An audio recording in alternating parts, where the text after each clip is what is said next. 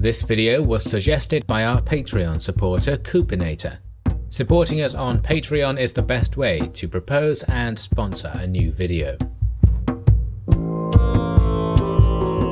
In one of our previous videos, we depicted the 6-day Battle of Yarmouk between the Byzantine Empire and the Rashidun Caliphate.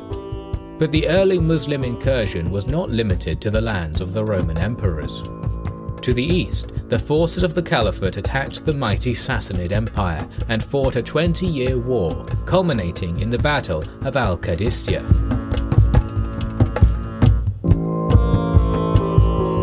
The Byzantine and Sassanid empires fought each other in many conflicts through the centuries, but none of them was as bloody and fruitless as the War of 602 to 628.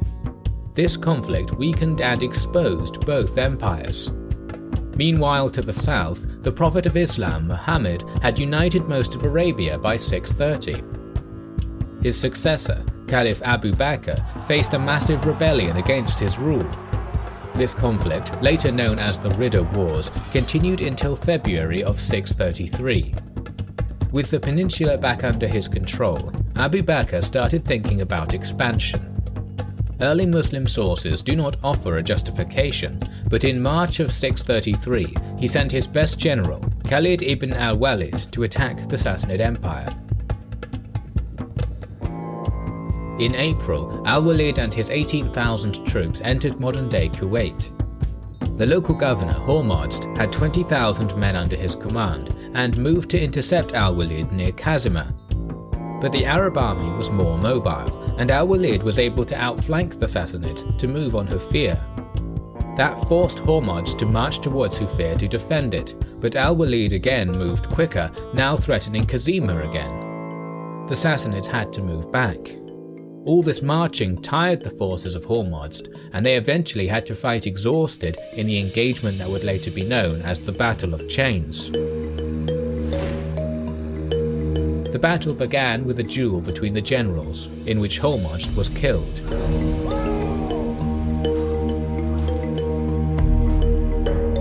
The Sassanid footmen in the centre had been chained to each other to allow them to hold the line, while cavalry waited on the flanks.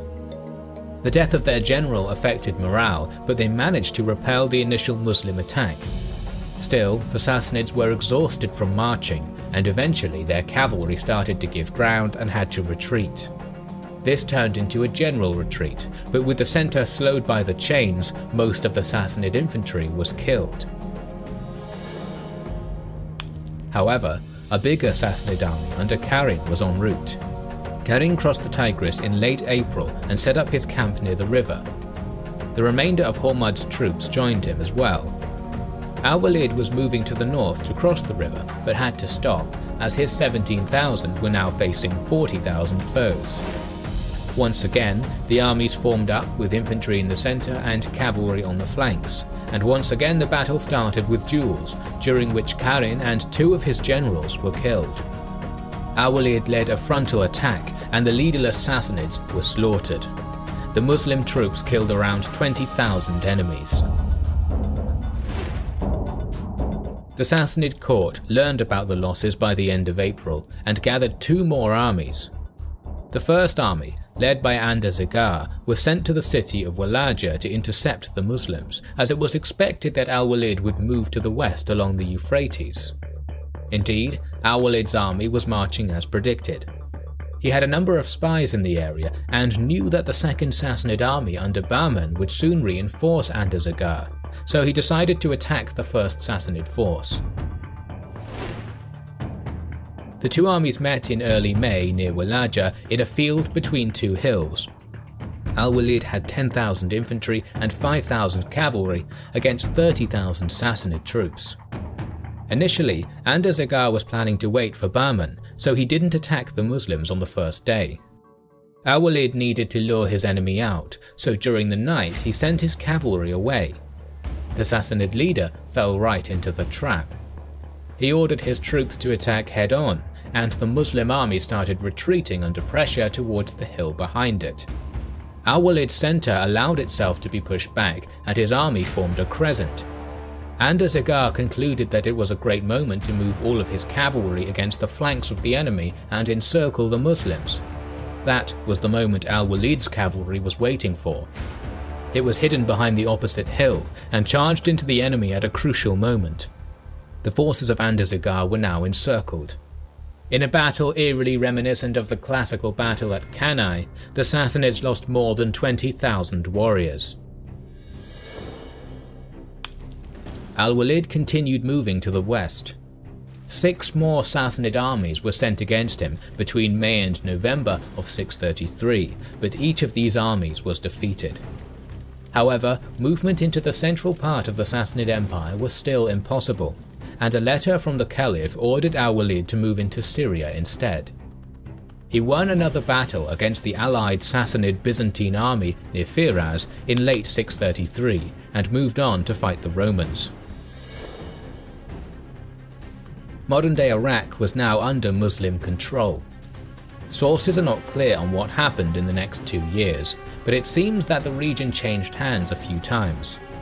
The only significant engagement during this period, called the Battle of the Bridge, was won by the Sassanids. In May of 636, the new Caliph Umar recruited a new army. 30,000 troops, commanded by Sa'd ibn Abi Waqqas, entered Iraq in July. The Sassanid army under Rostam was already nearby, in the area called al-Qadisiyyah, near modern-day Kufa in Iraq. It had around 70,000 troops. Both sides built a fortified camp, but as negotiations were going on, the battle would not start for a few more months. The victory over the Byzantines at Yarmouk allowed the Caliph to divert more than 6,000 veterans of the Syrian campaign to al-Qadisiyyah, which they probably reached in late October. By the time of the battle, the Sassanids had about 50,000 infantry, 15,000 cavalry and 40 elephants. Meanwhile, the army of the Caliphate had around 30,000 footmen and 8,000 cavalry.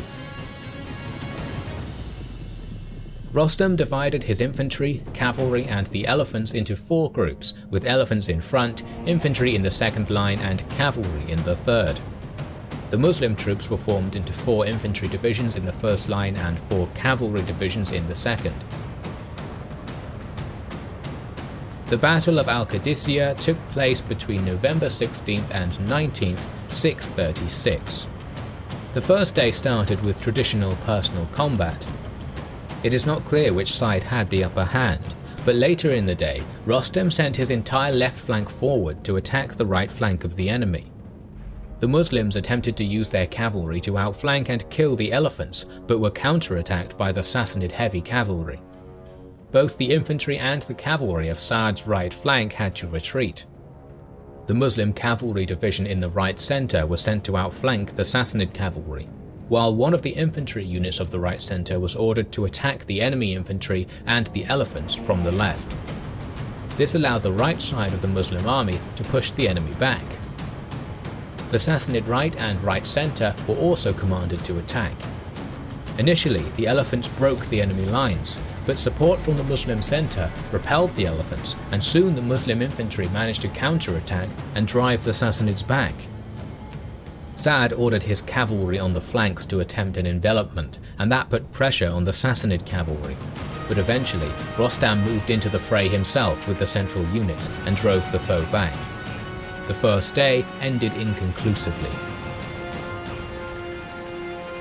The Muslim army received a number of reinforcements throughout the second day, and as the enemy elephants were not in position, Sa'd decided to go on the offensive. His right flank cavalry was able to push their counterparts back, and that allowed the Muslim infantry to gain an advantage against the Sassanids. Once more, Rostam joined the battle and counterattacked. Sa'd's units needed to retreat, and the second day also had no breakthrough.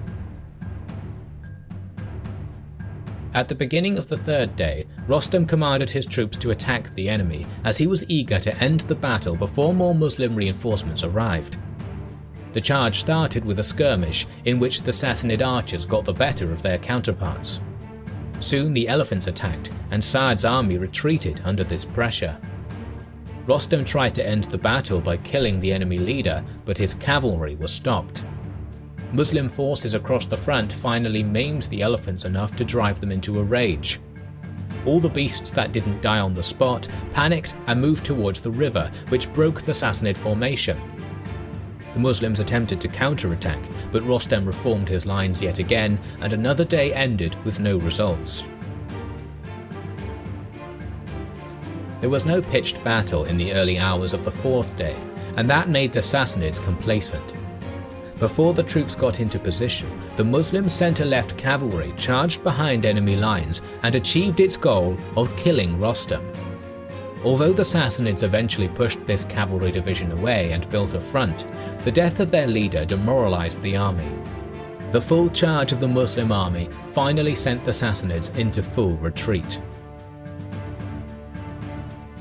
The Muslims lost around 10,000 men in this battle, while the casualties of their foes were more than 25,000. Soon, the Sassanid capital Ctesiphon fell.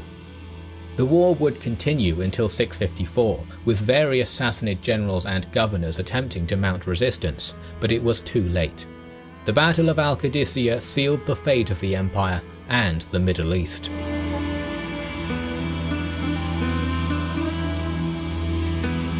Thank you for watching our documentary on the Battle of al-Qadisiyyah. We would like to express our gratitude to our Patreon supporters who make the creation of these videos possible.